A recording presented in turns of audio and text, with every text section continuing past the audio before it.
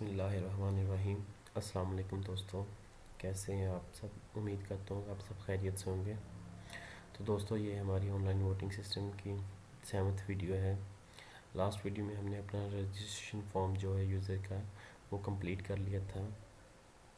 आज हम उस फॉर्म के थ्रू डेटाबेस में देखेंगे कि डाटा कैसे स्टोर करते हैं। तो हम अपना ओपन कर लेते हैं जो लास्ट टाइम हमने बनाया था वोटिंग सिस्टम। ये हमारा लास्ट टाइम पेज था जो हमने क्रिएट कर लिया था। तो अब हम इसकी सबसे पहले डेटाबेस बनाएंगे। तो डेटाबेस बनाने के लिए हम ओपन करते हैं लोकल होस्ट और PHP+SQL। इसमें जाएंगे, यहाँ कॉर्नर में डेटाबेस आ रहा है तो डेटाबेस पे क्लिक करेंगे। तो एक बात और, डेटाबेस MySQL को आपने लाजमी रन करना है। एग्ज़ाम, ये देखें मेरे पास MySQL चल रहा है, यानी अगर आपके पास स्टॉप है तो यहाँ स्टार्ट का ऑप्शन आ रहा है तो स्टार्ट कर दें। अगर आपके पास ऑलरेडी चल रहा है, यहाँ ग्रीन का ऑप्शन आ रहा है तो इसका मतलब ये ऑलरेडी चल रहा है। तो SQL को लाजमी रन होना चाहिए ये डेटाबेस क्रिएट करने के लिए। तो हम डेटाबेस का अपने डेटाबेस का नाम रख देते हैं वोटिंग system_db। ये हमारी डेटाबेस क्रिएट होगी। अब इसके अंदर हमने टेबल बनाना है। किस नाम से टेबल बनाते हैं? यूज़र्स के नाम से, users_db यानी यूज़र के टेबल। और कितने फील्ड चाहिए? तो हमारे पास कितने फील्ड्स हैं? 1 2 3 4 5 फील्ड और एक आईडी के लिए 6 फील्ड्स हमें चाहिए। अब यहाँ हमने उनका नाम रखना है। तो यहाँ इसका हम नाम रखते हैं user_id और ये इंटीजर ही रहेगा। और इसको हम कर देते हैं प्राइमरी की और साथ ही इसको कर देते हैं ऑटो इंक्रीमेंट। ये AI का मतलब होता है ऑटो इंक्रीमेंट, यानी कि जब भी नया रिकॉर्ड इंटर होगा ये ऑटोमेटिक इंक्रीमेंट करता जाएगा, एक का इजाफा होता जाएगा इसमें। अब इसका नाम रखते हैं users_name varchar। और यहाँ अगर आप लेंथ इसकी मेंशन कर देंगे तो उस लेंथ तक डाटा इसके अंदर स्टोर होगा। अगर आप लेंथ मेंशन नहीं करते तो ये अनलिमिटेड को प्रेजेंट कर रहा है। तो हम इसमें 100 कर देते हैं। आप अगर रखना चाहते हैं तो रख लें, नहीं तो आपकी मर्ज़ी। दूसरा है user name email, user email watcher, इसका भी 100। तीसरा है यूज़र अंडरस्कोर जेंडर वाचर 100। चौथा है हमारे पास यूज़र अंडरस्कोर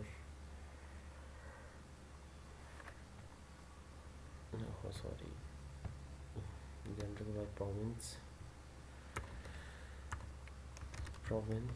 ये भी वाचर और इसका भी 100 कर देते हैं। और यूज़र अंडरस्कोर पासवर्ड और इसको भी हम वाचर करके 100 कर देते हैं।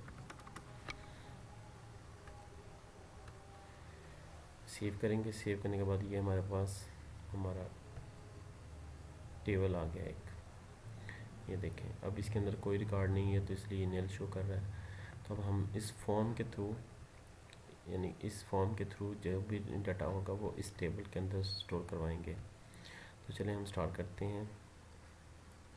ये हमारा रजिस्ट्रेशन फॉर्म है जो हमने लास्ट टाइम बनाया था। अब हम क्या करते हैं कि सबसे पहले हम इंक्लूड फॉर्म के अंदर फोल्डर के अंदर एक फ़ाइल बनाते हैं DB के नाम से, यानी कि हम अपने डेटाबेस को कनेक्ट करेंगे अपने इस प्रोजेक्ट के साथ। तो हम क्या करते हैं, PHP स्टार्ट के एंडिंग और इसको सेव कर लेते हैं db.php के नाम से। और एक वेरिएबल लेते हैं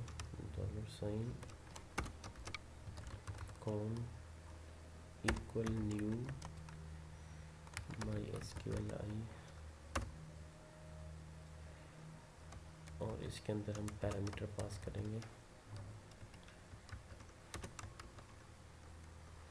सबसे पहला जो पैरामीटर वो लोकल होस्ट है, क्योंकि अभी हम ये लोकल होस्ट पर काम कर रहे हैं तो यहाँ लोकल होस्ट ही आएगा। अगर हम ऑनलाइन प्रोजेक्ट को जब हम अपलोड करेंगे, यानी कोई होस्टिंग खरीदते हैं वेबसाइट या वगैरह या बनाते हैं, तो वहाँ फिर हम अपने जो हमें होस्टिंग डोमेन जो प्रोवाइड करेगा उसका नाम लिखेंगे यहाँ, यानी उनके एड्रेसेस देते हैं, वो सर्वर का नाम लिखते हैं। तो अभी हम फ़िलहाल क्या है लोकल होस्ट पे काम करें, तो इसलिए लोकल होस्ट आएगा।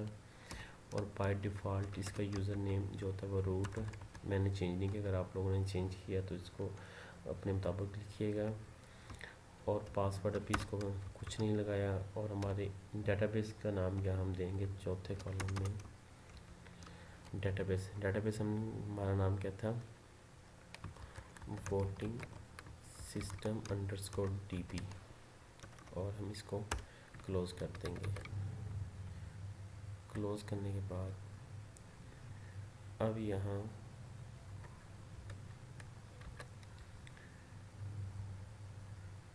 हम स्टार्ट करते हैं अपना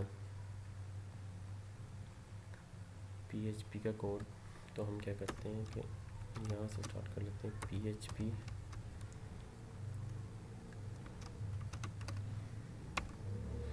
सबसे पहले हम क्या करें, डेटाबेस की फाइल इसके अंदर इंक्लूड करेंगे। तो रिक्वायर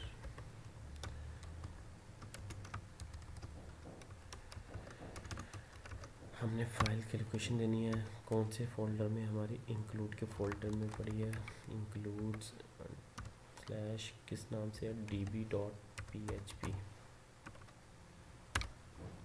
अब हम इसको रन करते हैं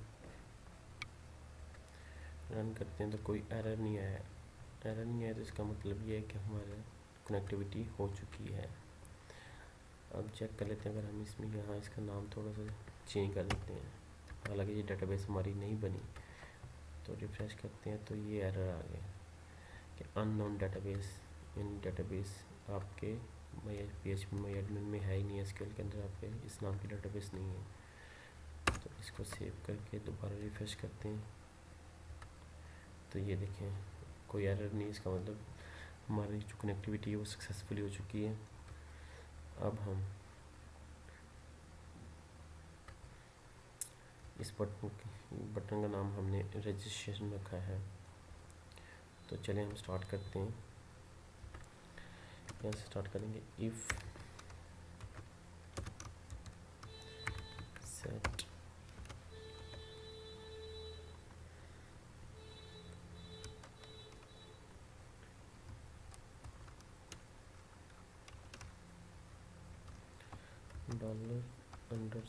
$_post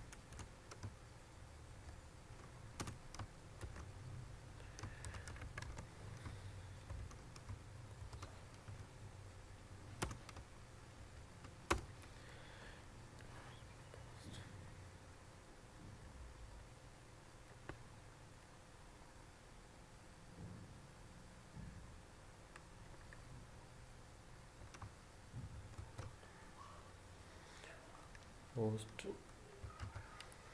और यहाँ हमने उसका नाम देना है। इस सेट का मतलब होता है कि जब क्लिक हो, यानी कि जब हम सबमिट के बटन को क्लिक करें तब ये वाला जो कोड हम लिख रहे हैं तब ये एक्शन परफॉर्म हो।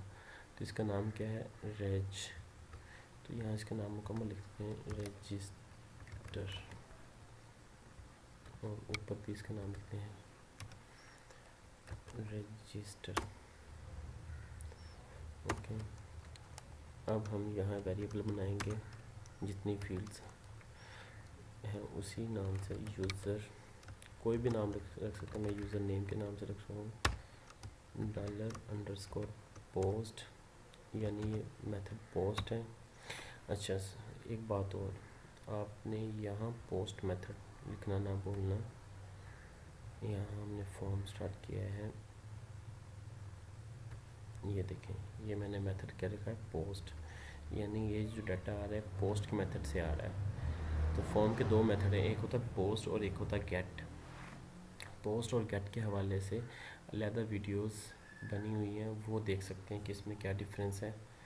तो ये पोस्ट, अब फुल नेम, इसका नाम क्या है, फुल नेम, इस फील्ड का नाम क्या है, फुल नेम। तो फुल नेम, लास्ट में सेमीकोलन, उसके बाद दूसरी फील्ड का नाम user underscore email equal $_post.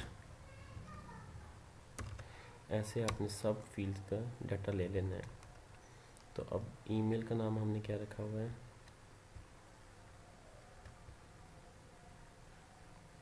कहाँ चला गया, ये देखें ईमेल का नाम ईमेल है, तो यहाँ ईमेल, उसके बाद अगला डाटा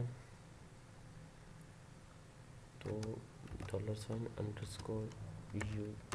यूज़र